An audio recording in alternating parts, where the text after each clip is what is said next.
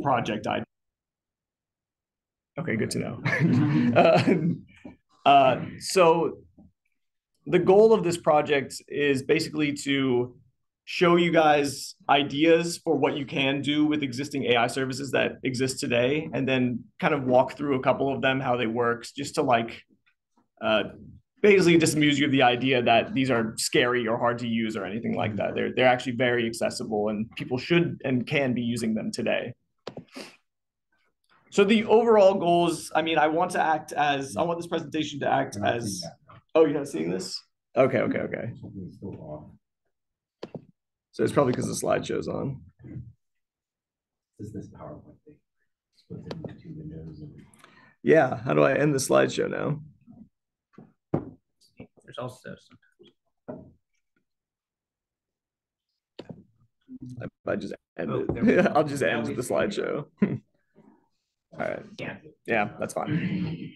So I want to act as a segue between the last group session and the next one, which was Grady's great description of how LLMs work. And so now that you guys have a basic idea of how LLMs work, I'm going to show you guys different AI applications as they exist today. And maybe some of them impress you, maybe some of them scare you.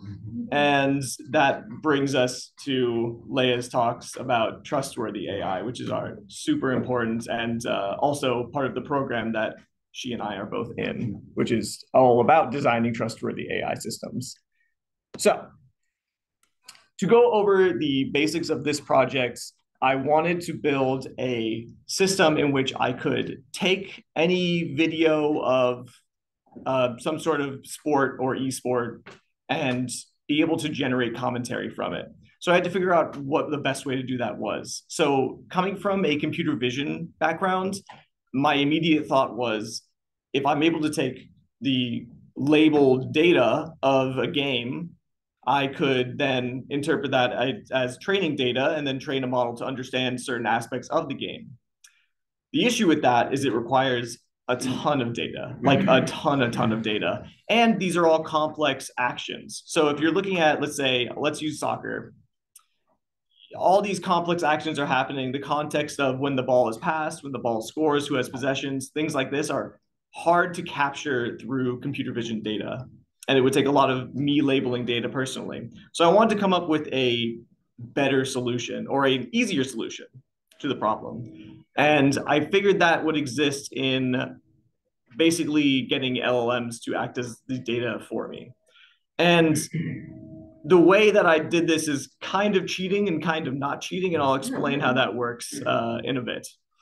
So what I wanted to do is go through the game, have the game play itself out. As it plays itself out, gather the context of the game to be able to prompt an LLM to tell me what's happening, and use that information to then generate the commentary from it. The idea was to do this in real time. However, as I'll explain as we go through it, the ability of anyone to do this kind of work in real time is, at this current point in time, near impossible. And we'll talk about what gets us there eventually later on down the line as well. So we're at the point where I get commentary out of an LLM. Then I wanted to add on top of it more of a personality. So I used text-to-speech generation. I used a company called 11 Labs, which actually has a superior text-to-speech API, even more so than OpenAI's. And they also have instant voice cloning. So what ended up happening was, instead of generating an AI sports commentary system, what I ended up discovering was that this was the perfect tool for almost like influencers and streamers to generate content of their gameplay with. So the system could learn their voice, learn the habits of their speech, and be able to speak out AI commentary of their gameplay without them having to do anything. So the final version of this software was actually a system in which you show gameplay. The gameplay then generates the commentary, does it in your voice, and then once the gameplay is completed, it will generate a video of you playing the game with your AI generated commentary without you having to do anything. So did you create that, or that's part of the API? Like, so that's the project that I've created. Oh, okay. Right. My kids will like this. Yeah. They watch so many hours and hours. So, demo part 1. Can I get a volunteer from the crowd to be our esports influencer for the day? I see your hand. That was a no. That was a nose go. So you're it. So yeah, come on down. I just need you to speak into a mic right here.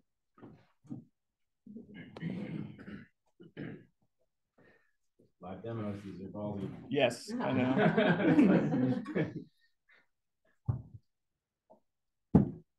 Just mostly what this group does is we record live demo failures. Yeah. Well, let's hope this is not one of them. So, all right. So what's going to happen is the code will start. It'll say 3, 2, 1. And then I'll ask you to read, it'll be this text here. So it needs about 30 seconds. You're basically just going to describe the project to me. All you do is read this, all right? So like, am I supposed to be like using like, as it like I'm supposed to mimic like, oh, like sure, yeah, that would actually help it. I mean, I'm gonna the cadence of your voice will be recorded. But like, okay, and just to make sure, like, we were talking about like soccer and like commentating for a second as if it's like you're watching like on TV, but then we kind of went into like a streamer playing. Was it like video gaming? So like what's the your role play in this scenario is you are a streamer. I'm a streamer, not the TV commentator. Yes, exactly. You're a streamer here. I'm just gonna read it. Yeah, so hold on, let me start it. Oh, you have your character background. You're like, in this project, we present. I mean, every streamer has their gimmick, so maybe there's a deliberately boring, trying to be funny. Okay, tell me what this. In this project, we present an innovative approach to sports broadcasting applicable to both traditional sports and esports. By implementing AI-generated commentary with games, our project not only enhances the viewer experience, but also helps streamers become content creators. This system provides dynamic and context-aware commentary, mirroring the actions in video, and it offers streamers the advantage of engaging with their audience while providing commentary at the same time. Our approach demonstrates the transformative potential. That's it. But let's finish recording. That's all the data that it needs to clone your voice. And so now what will happen is it will start up the game, and I just have a computer play the game out.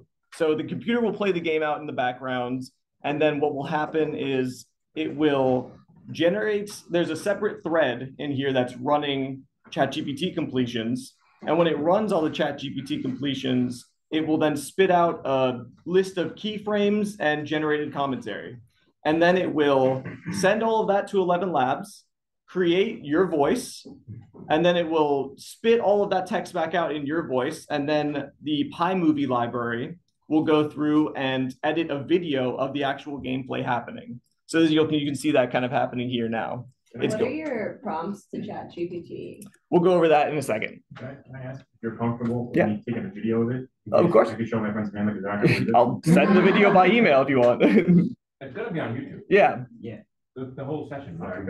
Yeah, don't worry. I'll send it to you. And don't worry, I'll delete all your voice data after this too. So this is the part that's meant to scare you. You just read like a paragraph, and I now can unlimited amount of your voice into anything I want to do. So this is why this is probably what they say, like this. No. Except that they don't tell you like you have to include something with an R or something. Nope. There's no specific need. Obviously, like the more diverse the data, the better, but there's no specific necessary data required. Just about 30 seconds of any speech will do. So is this a lot of is the ChatGPT just LangChain usage sending through an API to get it, or is it something else, like to get queries back? To get queries back, it's just running the chat completions on their cloud hardware. Okay. So, and I'll go over that part as well. So I wanted to tell you guys how I'm basically cheating also, to give full, context to how this works. So the way that I get all the information to create the generated commentary is by using something called Google Football Engine. It runs like FIFA, but what it's made for was Google made this Google Football Engine in order to basically create an AI system that could play football in the most like idealistic way possible. It's the same way that AlphaGo works and Alpha Chess and other AI projects to basically perfect a game. So they created something for specifically for football. However, I am hijacking their context API in order to take certain key moments of a game and turn them into generative AI commentary. It's cheating. However, I truly believe that this will be all games in the future will have a separate API that is spitting out context of the game specifically for generative AI systems to manipulate. And I believe this because this AI commentary is not my idea necessarily. And it's already being implemented by companies like Tencent who are doing it for games such as Dota, for example. So it's going to exist in the world. And when it does, it is going to be a ton of automated and generated content for these games on the internet, because not every streamer wants to be on camera. Not every streamer wants to talk about the game they're doing. Some people are just amazing at the game and they would rather let the gameplay speak for itself. This is for those people, essentially. So I went through a lot of going through different models to try to see how it would work with different setups. So I did this on GPT-2, GPT 3.5, and Llama 2. The difference was that when I was running GPT-2 and Llama 2, I had to run them locally because there wasn't like an API setup for them. And I wanted to go over that experience for people who want to work with AI models in the future. When you work with AI models in the future, you have to understand the pros and cons of using a local model versus an API. And so basically, if you use a local model, the thing you have to understand is that these models are enormous and only getting larger. The models that we use today for basically LLMs, the L is for large. And they actually mean it. These are huge, huge models. I could not run, this is a Surface Pro. It would not even dream of running an LLM on it. But if I run it on my home computer, which has a 3080, I can run up to the 8 billion parameter model for Llama 2. That is insanely small, considering I think ChatGPT 4 is closer to 1 trillion parameters.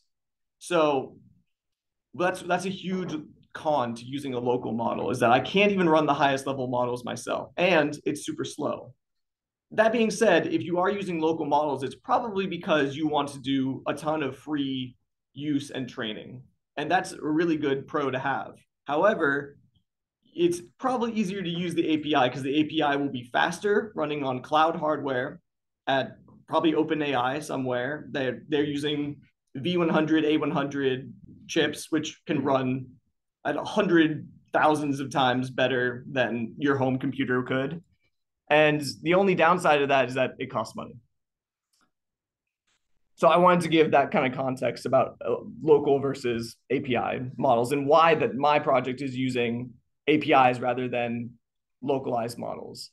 And for OpenAI, it actually, one of the downsides normally would be that you wouldn't be able to fine tune or train models yourself if you're using an API. But for OpenAI, they actually do allow you to fine tune models. And I'll actually give a quick demo of how that works toward the end. So I wanted to go over some of the services and where I'm getting them from. So as I've already said, we're using chat completion for OpenAI. And I also wanted to highlight the power of image creation, which I can show in a separate code example. I'll do that in a moment. Another useful tool that OpenAI offers is transcription through their Whisper model.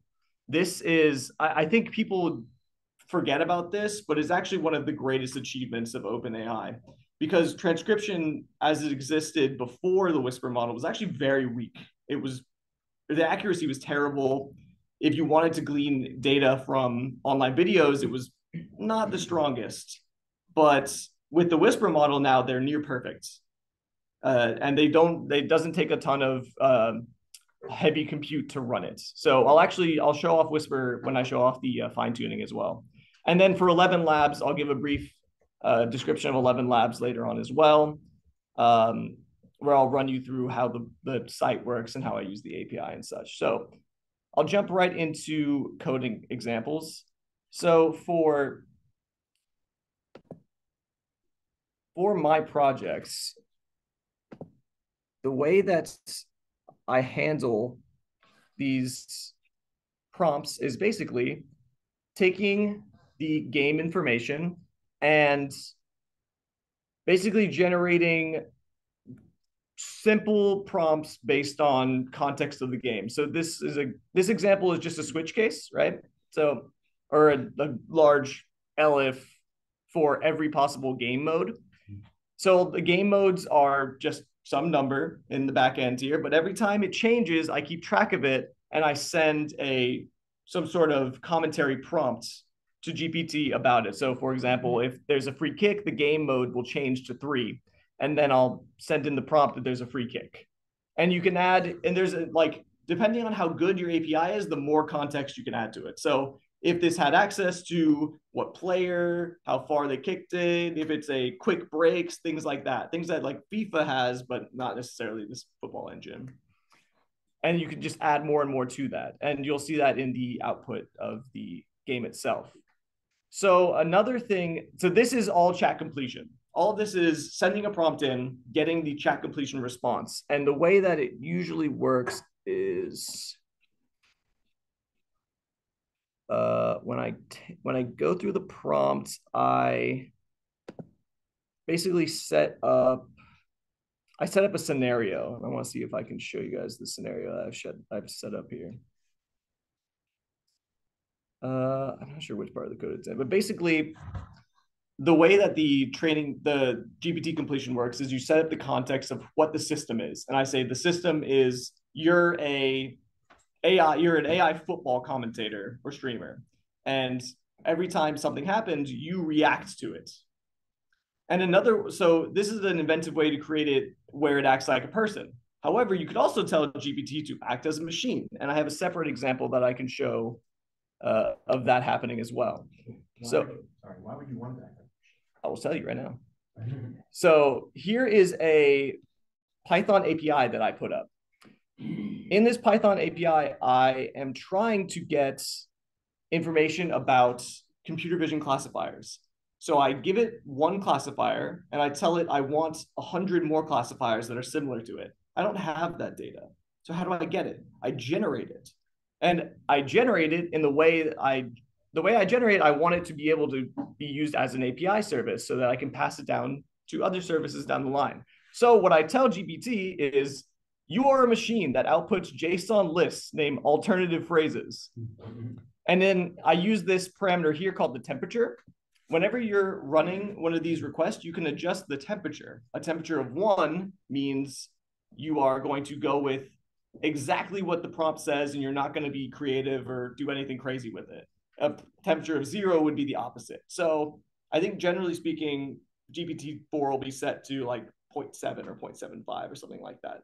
But for this system, I turned the temperature way up for this so that it only spits out JSON. Because if it doesn't spit out a JSON list, then the API just craps out. It doesn't work.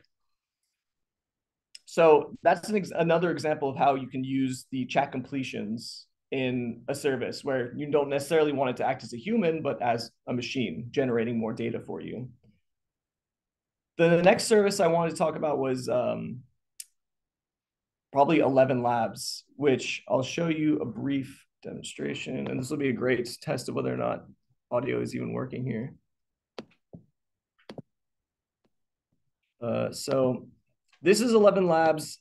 It costs me about $1 or $5 a month. So the usage of this API, and there is a free tier, but the free tier does not include voice cloning. The point of what I'm saying is that the API is actually very easy to learn and not too complicated. But as you can see here, there's a bunch of cloned voices I have, and they all have IDs that I can use in my code. And I'll show you guys where I use it.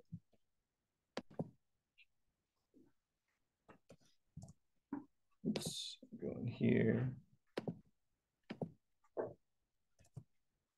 So I'm generating based on the commentary. I use a voice, and that voice is coming from, oops.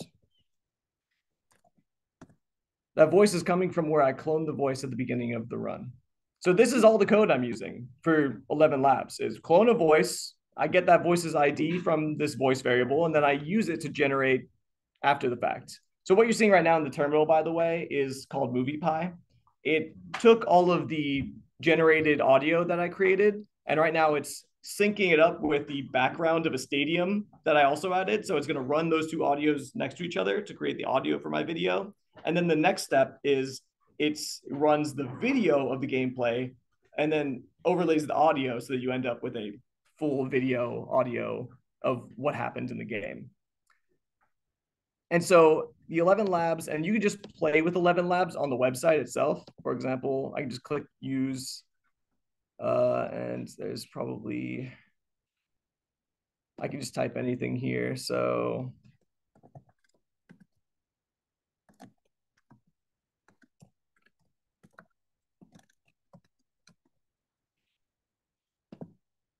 you can play with this to see if whether or not. Hi all, it is Kevin.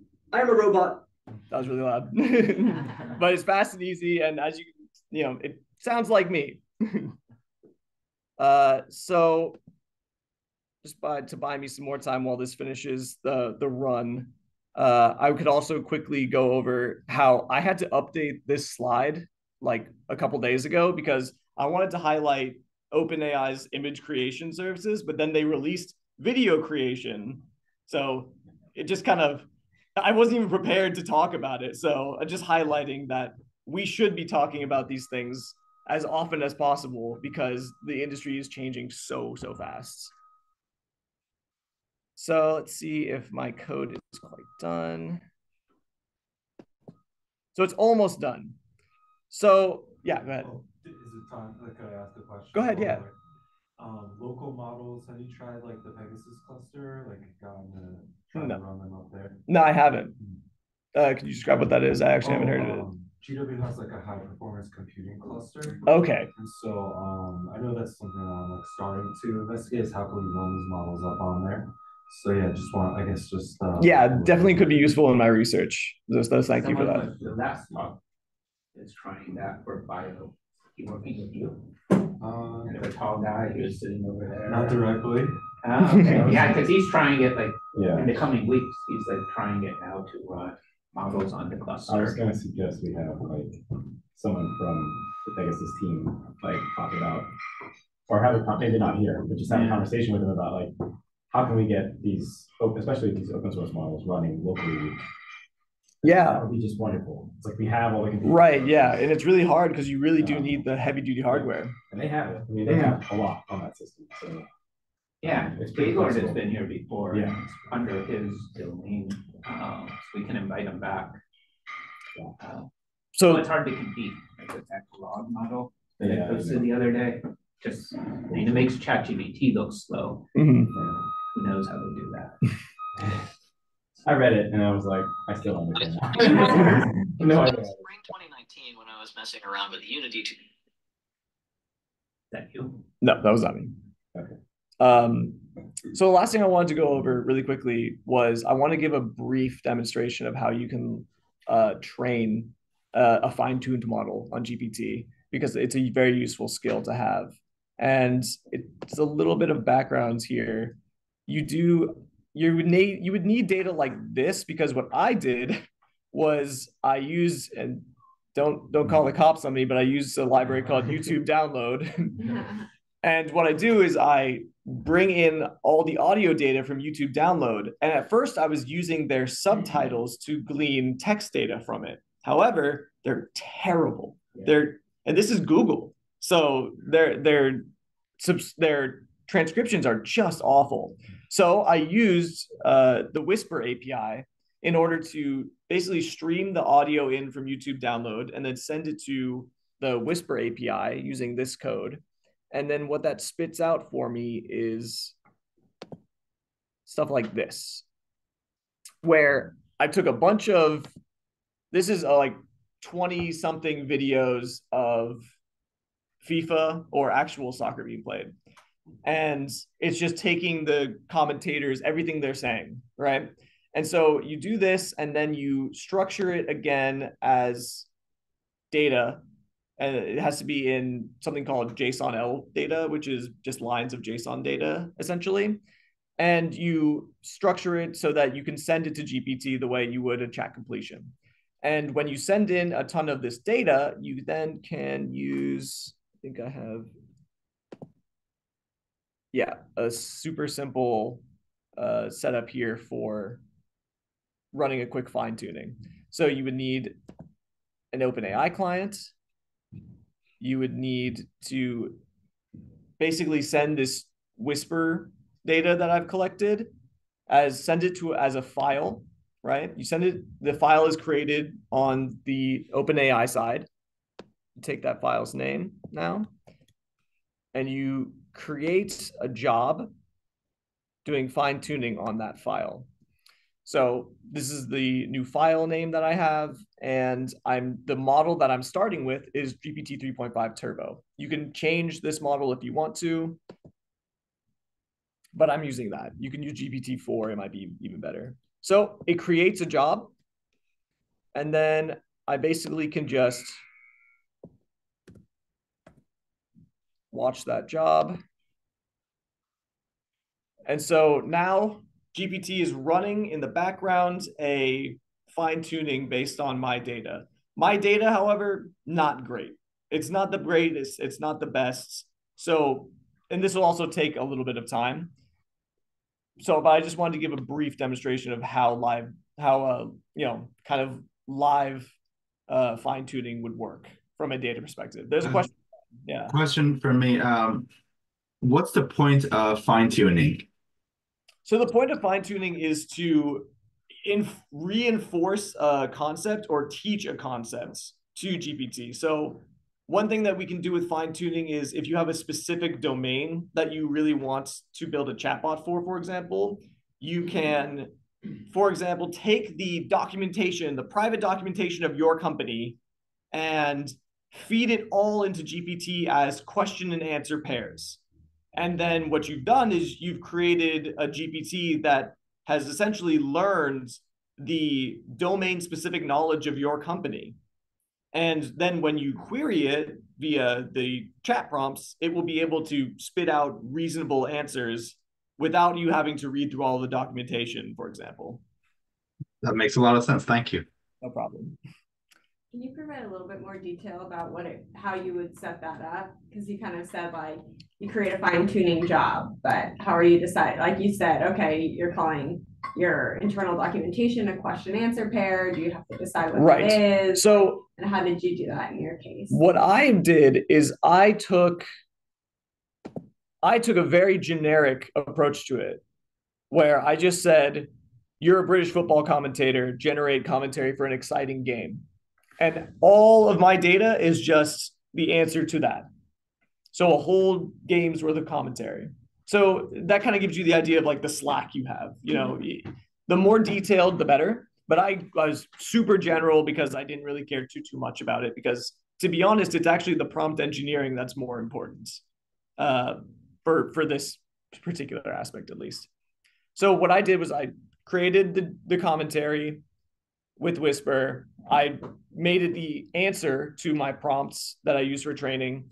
And then when I create the training jobs, which are here, all it is it's feeding in that data, the prompt and answer data as new data to basically learn. But it's actually just retraining a smaller training on that specific kind of the text data. It's called transfer learning, essentially. You can do it through their website too. You don't have to use the API. Right. Just drag the file in, and they have good documentation on how to make the file, like for different types of data. Yeah, highly recommend the documentation on OpenAI's website. But this like notebook is actually all you really need. If you have the data, this is all you need. Just spit it out. So that concludes most of what I wanted to talk about, but I will still show off the outputted video, which I believe should be this one.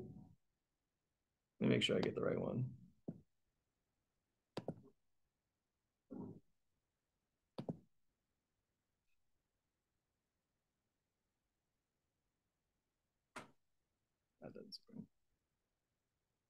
The 1201.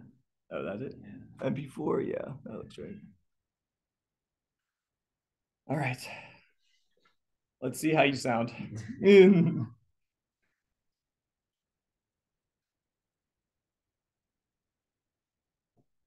everyone, welcome to the stream. We're diving into some intense FIFA action today, so get ready to witness some epic goals and nail-biting matches. Let's dominate the pitch together. So unless something exciting happens, we won't hear any commentary, which is kind of the downside of this, because I'm having the AI play it. So the AI actually has to do something. So we can try to see if we can't find a place where it does that. Oh, because that's where you have only a limited number. Right, so I have only limited in what I can tell it. So usually, like a changing game plan, so like right here, something will probably happen. There you go. So now is a goal Great kick. defending there. The away team couldn't find a way through the solid back line. Works. Yeah. Now, I like the ambient audience. yes, I had to have the ambient audio. It feels so much more real that way, right? Yeah. That's the engine saying what's happening. Right. Great opportunity to create a scoring chance from this corner kick. Yeah, Let's if see I we wanted can to, yeah. capitalize It would on take this a set ton more piece time. to create a scoring chance from this corner kick. Let's see if we can capitalize on this set piece. This is holding strong, denying any clear scoring opportunities. The home team needs to find a way to break through and create better chances. Oh no, we've conceded early in the match. We should turn this around. All right, so that's essentially the project.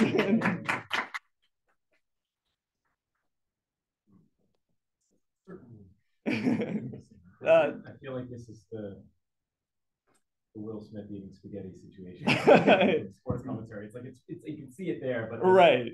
Yeah, exactly. A human speaking over it is so different, and yeah, you're absolutely right. Yeah, it's proof of concept for sure. It works. So another thing that you can actually add on top of this is 11 Labs is actually really responds very well to usage of like punctuation and such. So like if you make a question mark, like a question mark will change it to like a tone reflection of. Yeah, beyond that, if I did.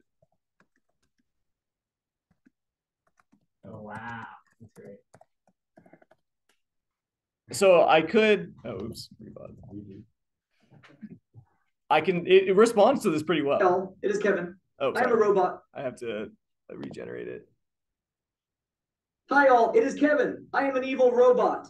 So it does respond to that. So, if I wanted to make it more exciting, I could have caps locked the entire prompt and done a million exclamation points to make it a little more lively. Do you think that in that original thing that you had me read, if there was times in it where, or I guess that wasn't from 11 Labs necessarily? It wasn't, yeah. That was just an abstract of my project. Okay, yeah. So if I had you read something that was more exciting or had you yell a bunch, it would have, yes, your clone data would have been better, because I've done this exact same thing during a presentation and at home, like at 3 a.m, and I sound very different. I wanted to add that when I read it, I felt a little, everyone was like, right, yeah. I was a little like not enthusiastic. No, I wasn't like, oh, and he's gonna score.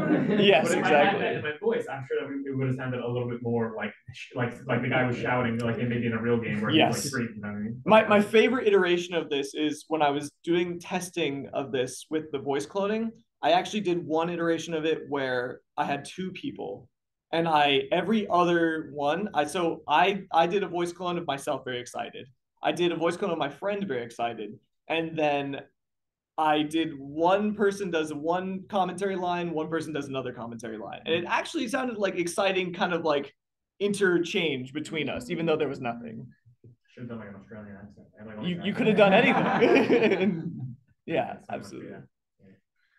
Yeah. It's so much cheaper than hiring people. Yeah. You can see now why the actors and actresses and everyone were really striking, because we just need their voice data.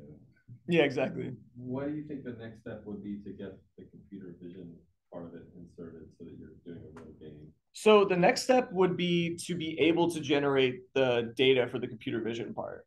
So one thing that's I currently work on in my research is something called clip space, which is the intersection of LLMs and computer vision data to build a shared language between them.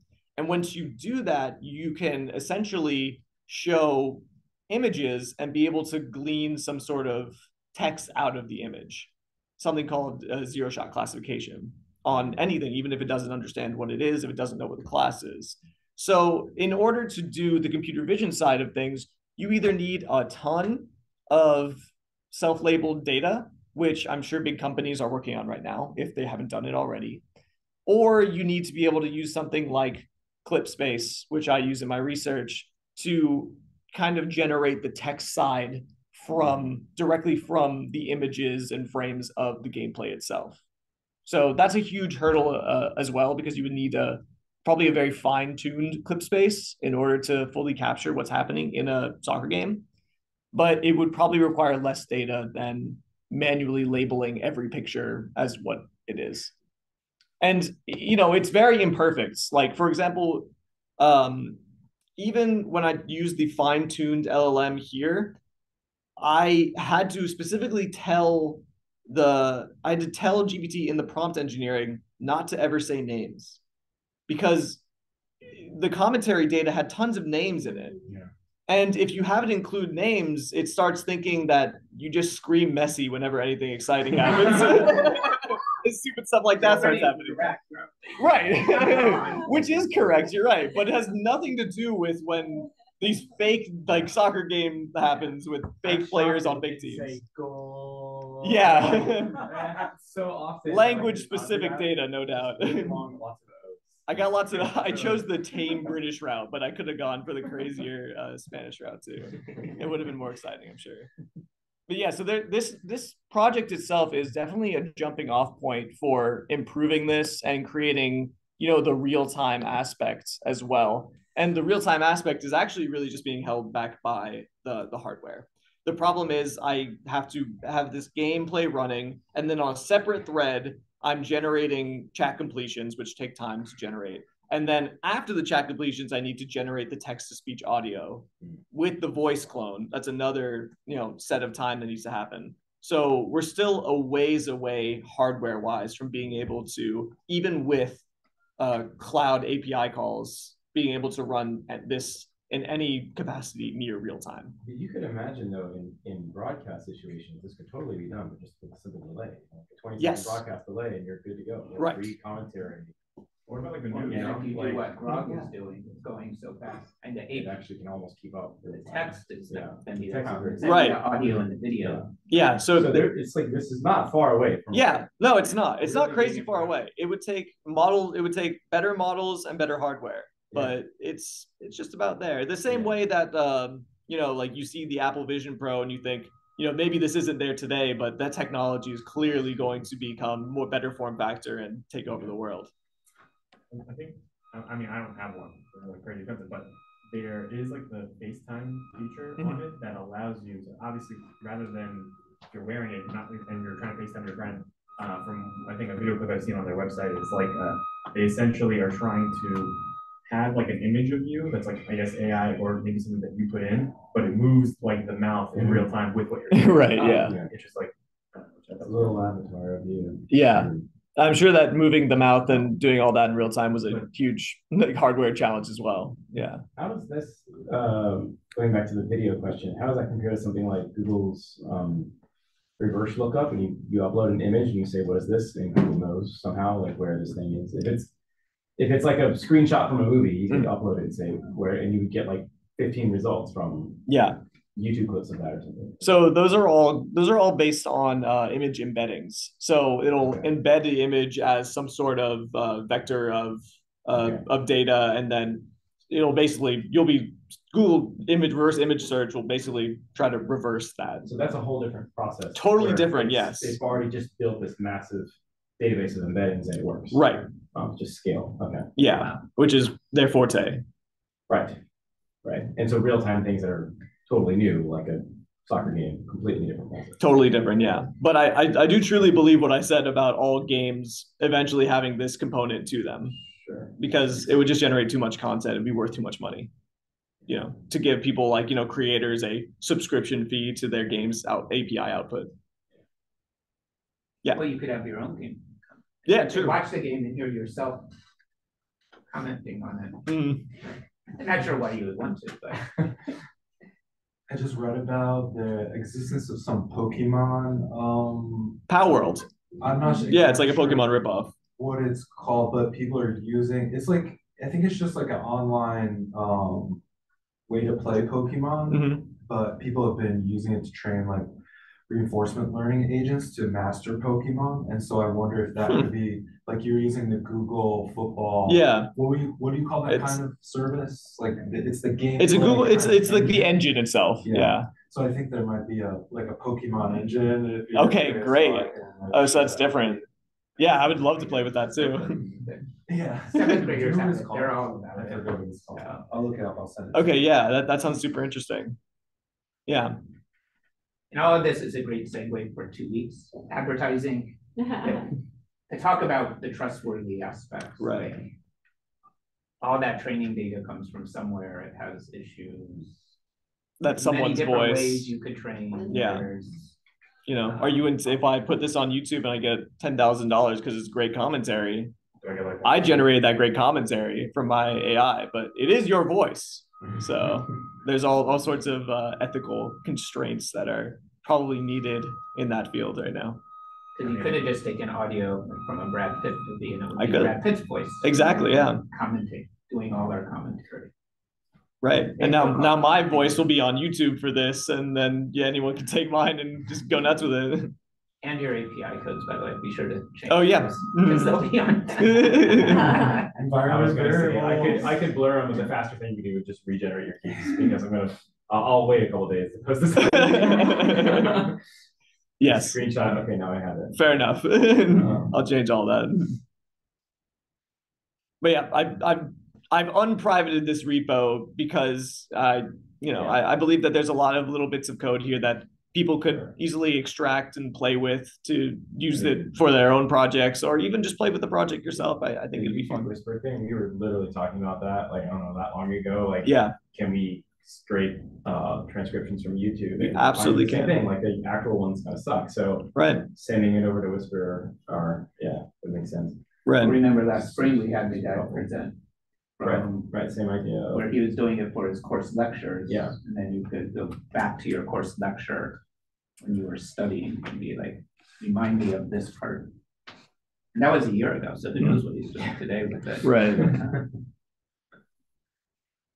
Well, it's cool. I think it was a great, good job. Thank you. Yeah. Thank you for your help.